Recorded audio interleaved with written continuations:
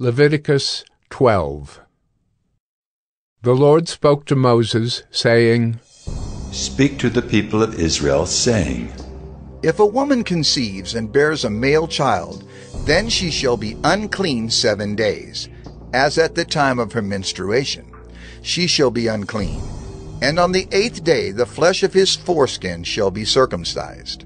Then she shall continue for 33 days in the blood of her purifying. She shall not touch anything holy, nor come into the sanctuary, until the days of her purifying are completed.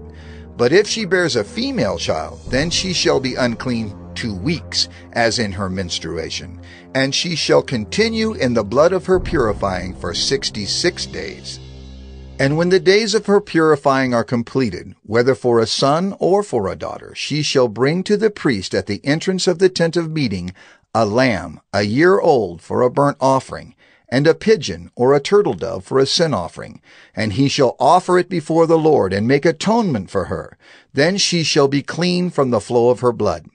This is the law for her who bears a child, either male or female.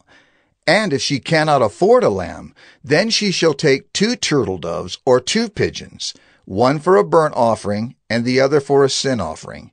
And the priest shall make atonement for her, and she shall be clean.